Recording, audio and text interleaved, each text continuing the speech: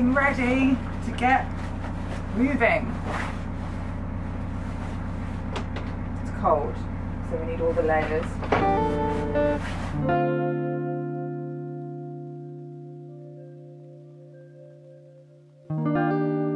If you're new here, hi, my name is Kris, and at the end of last year I moved from a rented flat in London to a 70-foot narrowboat with my boyfriend Andrew and our cat Matilda. I know, we can only dream. Such clickbait on camera. Yeah. We're off! If you're gonna... Okay, if you're gonna fall in, do it while the camera's running. This is it, we're finally leaving our winter mooring spot. We're officially mooringless. I'll really miss the spot. Yeah. I've loved seeing the lambs grow up. I've loved the lambs and also the church bell practice every Thursday. Bye guys. Bye lambs. Take care, stay safe, listen to your mums. This winter we had a winter mooring, which means that we were moored up in the same place for the whole winter. We didn't have to move every 2 weeks, and we spent November until the end of February here in Braunston. But now it's March and our winter mooring has come to an end, so we're on the move for the first proper time as continuous cruisers. The plan was to cruise from Braunston to Rugby, where I was going to then get a train to London to see my friends for the first time since we left, so I was super excited about that, but also really excited to be on the move in general. We bought a boat so we could travel, so we were really excited to get out there. But things didn't go exactly to plan.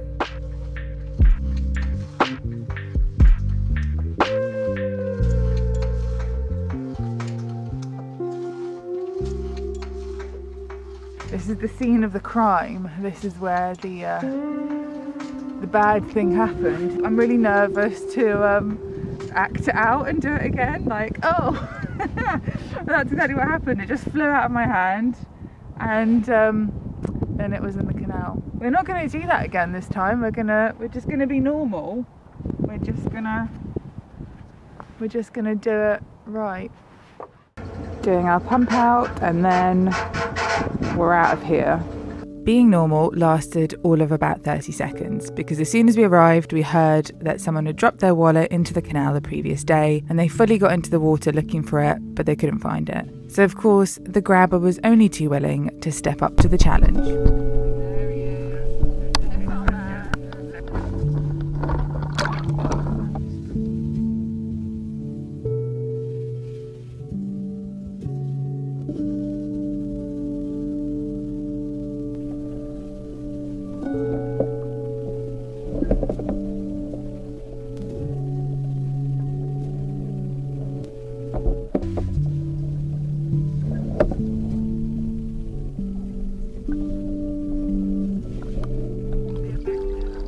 Because Andrew is now addicted to fishing things out, we heard that someone had dropped their wallet and phone into the canal off the supply dock, and Andrew just effortlessly pulled it out with his grabber, and here it is. There is a phone and a wallet. I don't want to show anything. Yes, of course. It's got cash in it. So can we see how much cash this poor person has lost? This nice person who is going to have it returned. Of course, we're going to return all of this. £50 in cash. Beautiful. And then all their cards and their phone. But yeah, so this is going to get returned to their owner, and hopefully they haven't cancelled all their cards, because this was only yesterday apparently, so they can take this back. Another successful grab from the canal. I'm so happy. I'm so happy. I think it's time for you to open this as a business. Like it's time. I mean, Andrew's grabby hand. I just love doing it so much. It's a passion. You don't do it for the money. Exactly. Well, I don't. It's for the joy of the work. Another successful customer.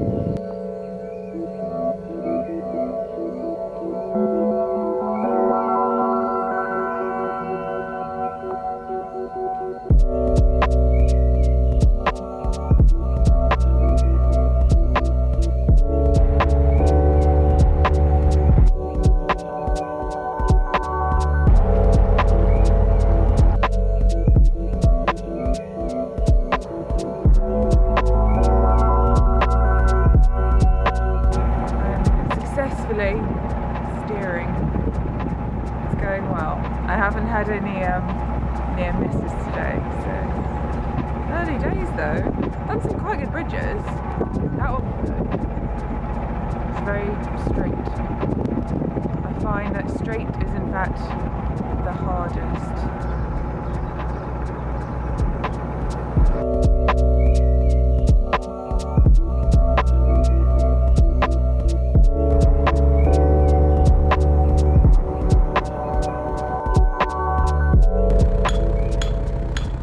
So we've moored up just before Hillmorton locks because it's almost 5 o'clock, so it's a bit late to be going through now.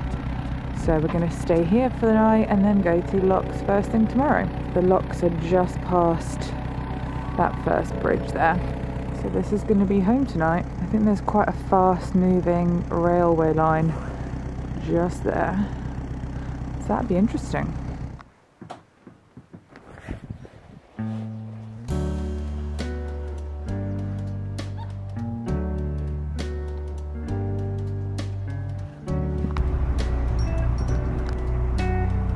They're so fluffy. They have the exact same colouring. Maybe it's this season's hot cow trend. Just one stripe. Can we get out and pet one? Oh.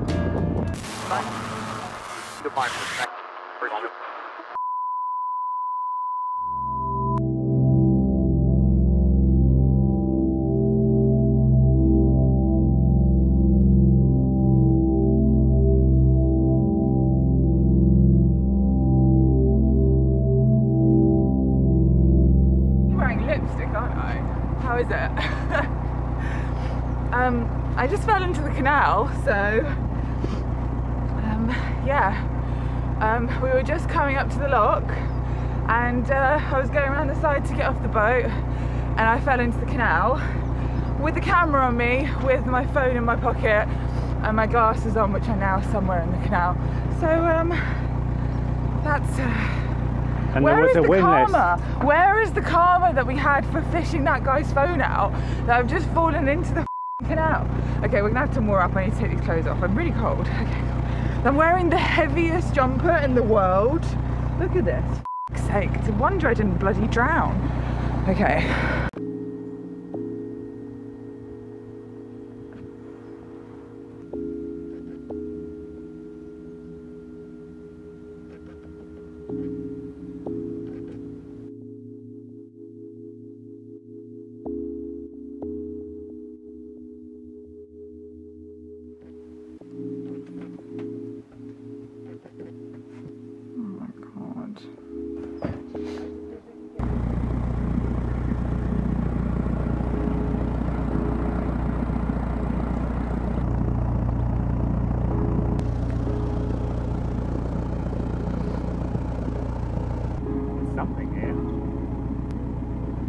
It's really cloudy.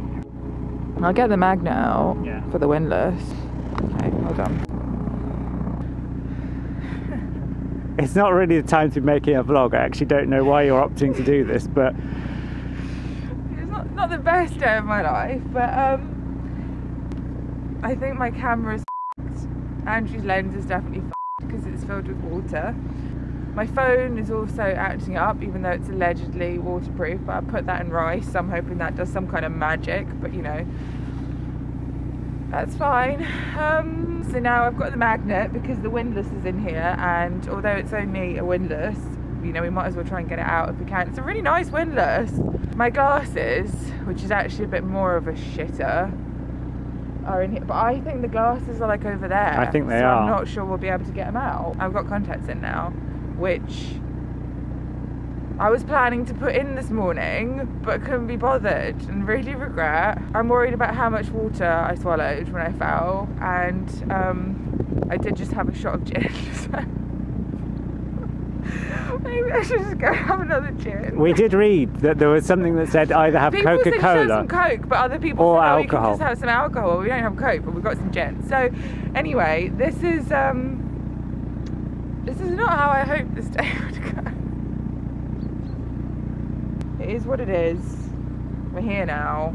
You know, in a way, it's like you fear it, you worry about falling in, and then you're like, well, I fell in now, so I mean, what else can happen? I would say like I fell in. It was I'd fallen again. the best way to fall in because you fell in backwards. Fell in like this, so because I always worry about myself falling, and I was like, it was like kind of cinematic. I do wish we were filming at that point. There's the dog here. I felt like this, and I like felt the water close over me, and then I like felt myself swallowing it, and I was like, don't swallow the water. And then I was like, I'm wearing quite a lot of knitwear, but actually the cold wasn't that bad. I'd do it again. And we did the protocol, so I immediately switched the engine off, and I made sure and you did everything right to make sure the boat was far away from you to stop any momentum, so it wasn't coming towards you. You looked so shocked. I was shocked. Actually, I'm looking back, and you were like. I was shocked because the thing is, because you're also trying to assess, are you okay? Because it's like, do I need to come and help you? Yeah. I mean, how much is a new window? Like 15. They're not much, but how much is a new lens and a new camera? Like 2,000 for the total. Sake. I'm so annoyed. I'm not gonna lie, I am annoyed. This is not a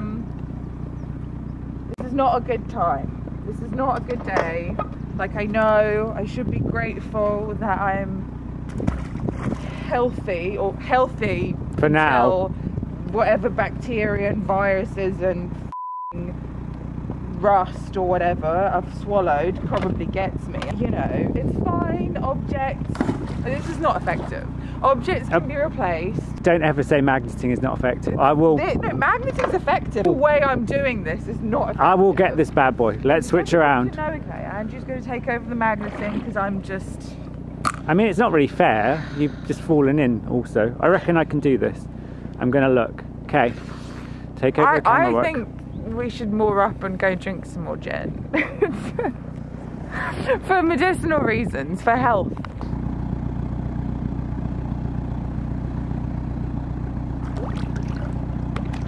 There's something much heavier than that. I'm going to try and get it out. Dead body.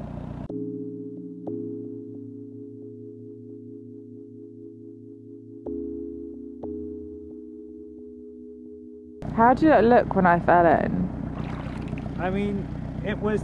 Did you see me fall, or did you just see me in there? No, I fully saw it. I don't know exactly how you lost your grip, but like you just fell backwards like that. It was a good fall for falling into the canal. Thank you. I think it was a really. I nailed it. Straight into the water. I smashed it. You're only like a metre or less from the side, so you're able to sort of get yourself in. So at that point, I kind of knew you're okay. So I was thinking, okay, obviously. The weight of the boat is a massive thing, and because it was sort of drifting in, I was just going to make sure that wasn't happening.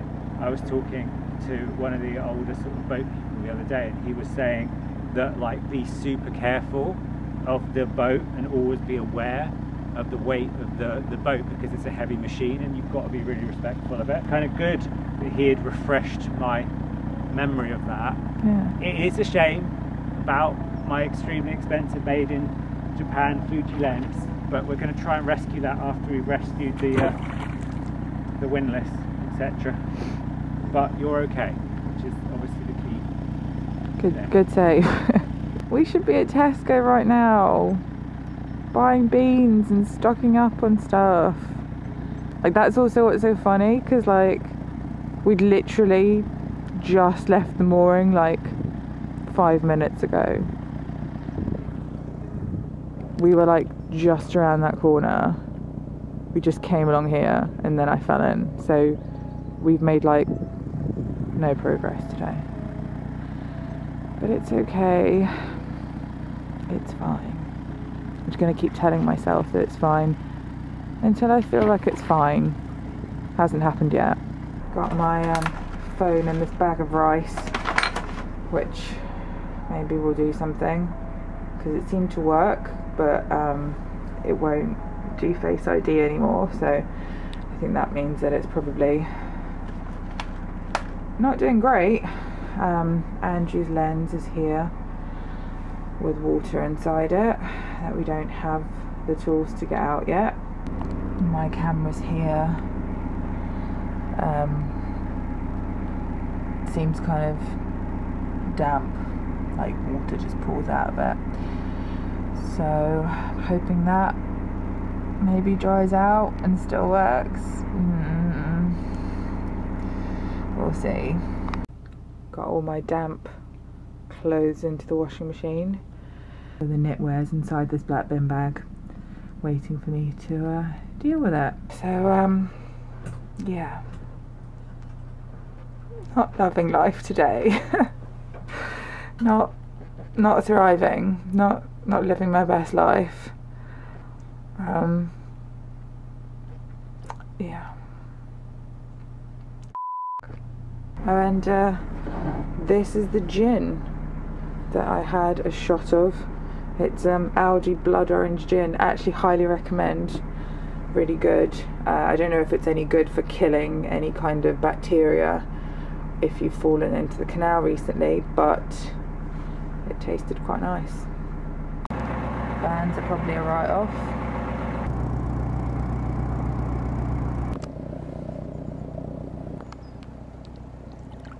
Oh, there it is. Got any Tom Ford glasses down there? We've got the windlass. In terms of net versus gross, yeah, we're now probably plus 15 to 20 pounds. Yeah. Down about 1800. Yeah. So Fuji cameras. This has made all the difference. Keep that there. You can mark that. I mean, it's actually completely parallel to the sign. So it's kind of, we know exactly where it is. He's found another one. I'm clearly not the only idiot around here. Could this be another triumph for the grabber? For Andrew's grabber. He's so far got 100% accuracy, 100% success. We know the spot. That's what's important. Andrew luckily is a determined and go-getting individual. I've already sacked it in. I'm ready to just sit inside and get drunk and cry. Okay, so I had another shower because I was really paranoid about having some kind of horrible disease, which probably won't make any difference, but I was feeling really grubby, so I had another shower. And Andrew's gone to his mum's house to pick up his like iFixit thing with all the little screwdrivers, so we can try and open up the lens and see if we can get some of the water that's in it out. I just sat here having a little cry and feeling sorry for myself in that like really frustrated way that you do when you're like, why did I do that? Why? Like, it was so unnecessary. Why did I have the camera on me? Why didn't I just leave it on the side? Why did I put Andrew's lens on it instead of my cheaper lens? Why did I?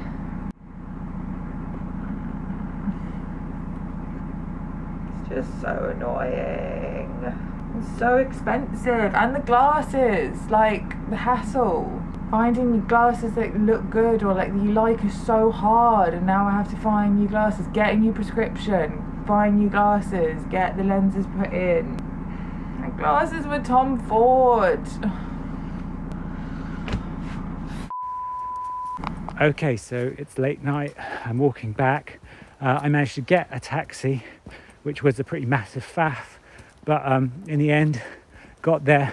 So now I'm back here, coming back to the boat right this minute, and yeah, hopefully we can start opening up some equipment and getting any water out of the lenses, getting any water out of the phone, and seeing if we can fix anything. With Chris's phone, I managed to open it up. We're going to see, try it out, see what happens.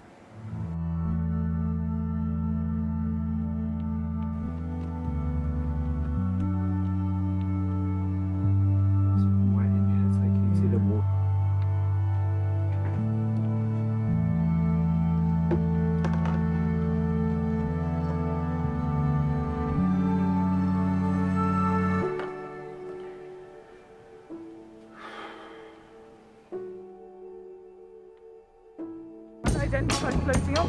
Fine for a full-size boat, they said. You like to present a professional demeanour.